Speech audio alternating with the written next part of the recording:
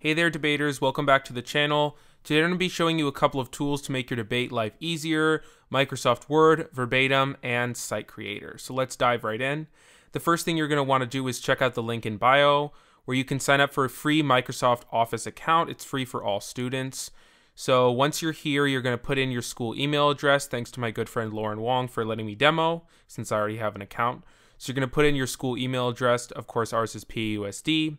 Then get started. Then you're going to choose I'm a student right there.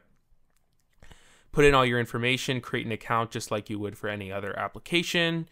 Put in your password. Then you're going to get a sign up code at your email. Put it in once you get it. I mean, this is a fake date of birth. You can be truthful or fake. It's up to you. And then, of course, whatever country you live in, make sure to uncheck. Make sure it's not checked, and then click start and wait for it to create your account. Okay, so now you have made a school account, but the problem is there are some sharing limitations on the school accounts. So what I would recommend you do is make a personal Microsoft account as well, and this is how you do it. So first you're going to start by going to account.microsoft.com.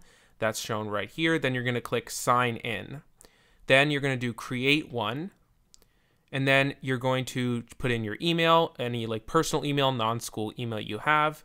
This is just an example. Make a password just how you normally create an account, and then verify your email. Of course, I don't have this email, so I can't actually do that, but that's the general process. All right, so the next thing you want to do is just simply download Microsoft Word from the App Store or the Microsoft Store. It'll be free on both. Once you've done that, then it's time to start getting set up. So you'll be greeted by this window that says sign in. You're going to want to sign in with your personal account here, so the one that you just created. So here I am signing with my personal email and password, not my school account. That'll come later. So it's going to look for licenses and say you don't have a license. So what you're going to do is click use other account and then sign in with your school account, because your school account, remember, has a free license. So once it asks you for a license, sign in with your school account, and a license was found and activated. The pop-up goes away, and Word is ready to use. The next tool you're going to need to install is Verbatim. It's available at paperlessdebate.com/verbatim, although all the links are in the bio.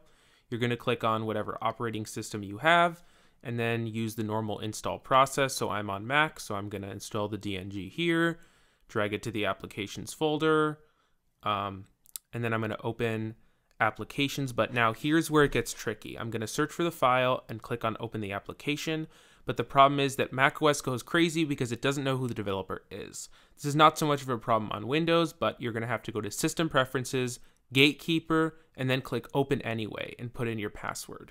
It's then going to give you another warning, and you're going to have to click Open. I promise you Verbatim is safe.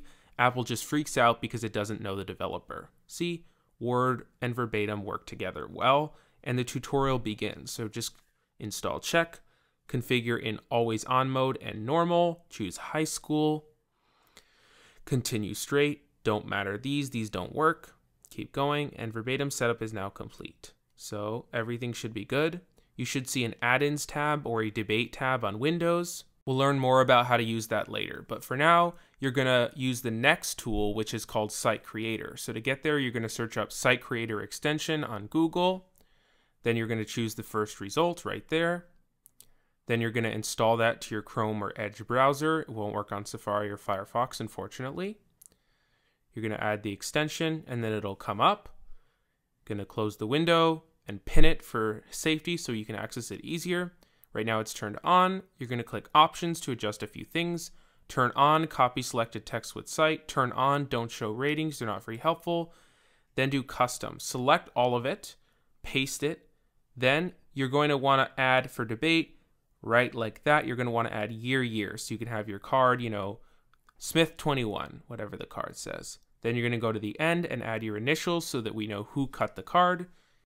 And now we're going to actually learn how to cut a card and do some organization in our Verbatim file. So first what you're going to do is actually open Verbatim, go to your add-ins menu, and the first thing we're going to do is use the Pocket tool to create the top level most important heading in the document.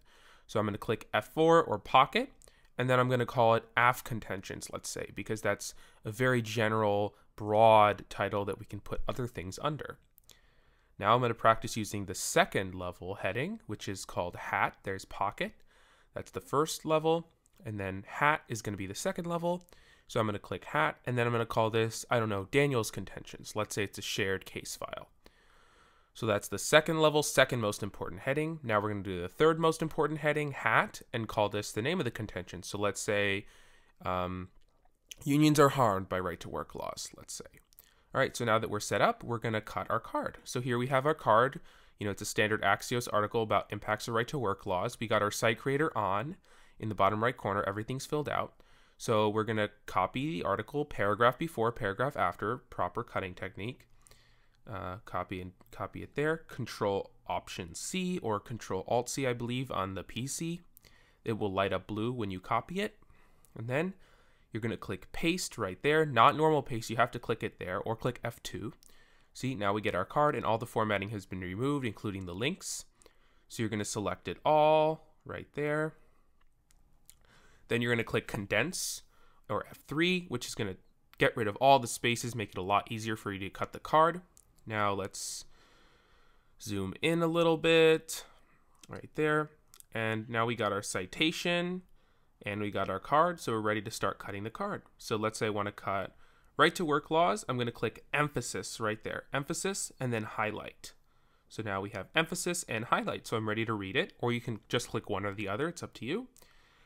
And then let's take this sentence, emphasis, highlight, and continue cutting the card as you normally would. I'm kind of doing this randomly here. All right, and then this will be our last sentence. And now comes the fun part. And once you've already cut the card, you're going to click the shrink button, and that is going to shrink all of the rest of the text that you didn't highlight. Voila. So now we have our cut card, and it's very easy to read because the rest of the text is shrunk smaller and it didn't take us much time to create. In case you want to get rid of it, you're just going to click clear, and that's going to get rid of the emphasis. And then you can double click highlight to get rid of the highlight in case you want to recut the card, but we don't want to recut the card, so we're just going to go Control Z, Command Z. So there's a couple other tools. There's underline, which just underlines. There's cite, which is another way you can put your citation. I don't prefer that, but you can just do the PEC 22 if you don't want to do the whole thing. Now tag, this is very important. You want to write tag on the top of your cards. That's the fourth level heading.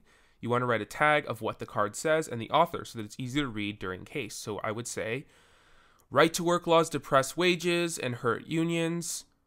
PEC 22 fines, right? So then it's easy to read and you know where it is. And you can also see on the left side, all of our headings are showing up in this outline menu that's very helpful. You can condense it and expand it right on the left there by clicking the arrows, and it makes it very easy. Now let's talk about a couple of the tools and menus in Verbatim. So first you have your settings menu. You can click on Verbatim settings. Most of the menus you don't care about, but the format and keyboard allow you to change your formatting settings and your keyboard shortcuts in case you need to do that. So see, I'm going to change my font size, etc.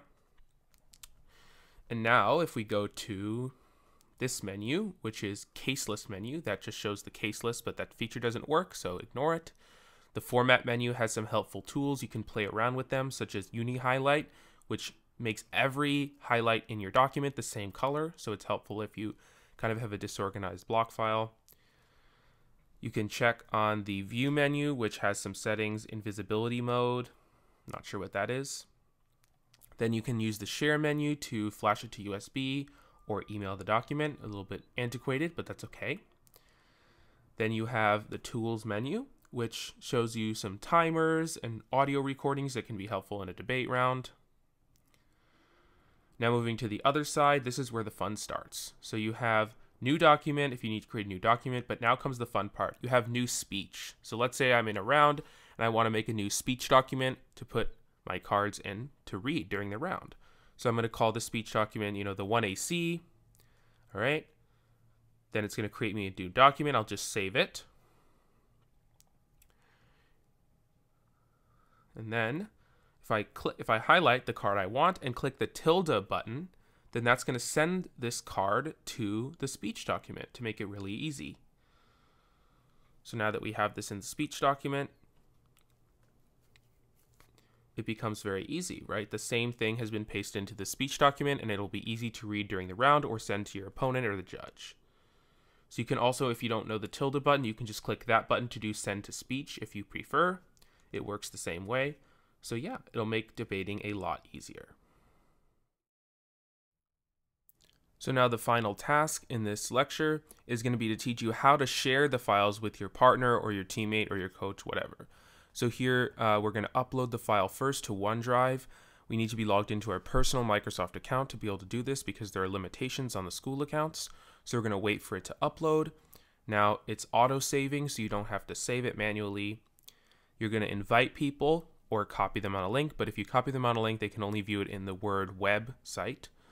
So I'm going to add my partner, Yash, to this file. Whatever your partner's personal Microsoft email account is. And then I say he can edit. All right, so now it should be shared. And now I'm going to teach you how to open files that have been shared with you. So if we go to open or open recent, if you had opened the file before, you're going to go to shared and then see we have lots of files that were shared with me by my partner or my teammates.